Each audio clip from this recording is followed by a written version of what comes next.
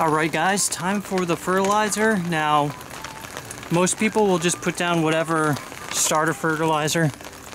I recommend this blue starter fertilizer with weed preventer. Alright, the reason I recommend this route is because it's pretty easy to apply. For most of you guys, it's going to be easily available, and what it does is it prevents any weeds from coming up, but allows the grass to grow. Now it's because it's using a specific pre-emergent called tenacity or mesotrione, and that's the only pre-emergent you can use while seeding. So I was thinking about doing it, you know, the backpack sprayer method, but I'm really bad with the backpack sprayer having even coverage, as you can tell with the glyphosate. I'm still getting used to it. But with the drop spreader, I feel a little more comfortable. It's a little bit quicker and easier, and it's something you guys would actually be able to buy a lot easier. So I feel like it'll help you to see the difference. And I'm hoping some weeds will pop up, because what happens is they start to grow and then they turn white and die, and it's pretty cool to watch. So I'm hoping that happens for you guys. All right, let's get going.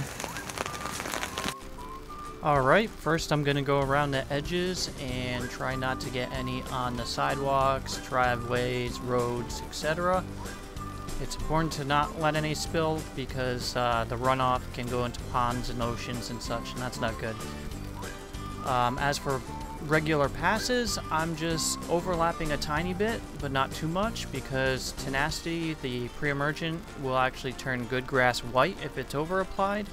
Now, the good grass will bounce back in a couple weeks, but it still doesn't look good, so you don't want to do that.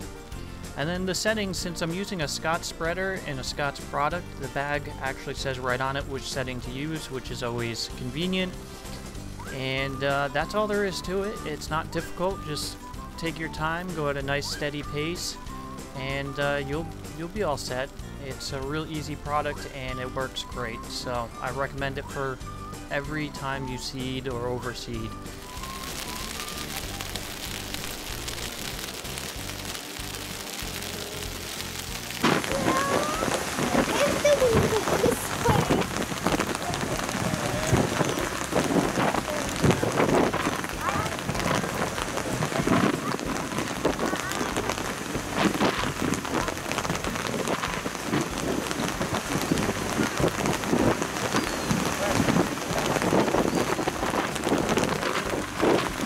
What do you think?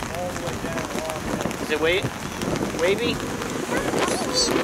Why is there so many waves? You know?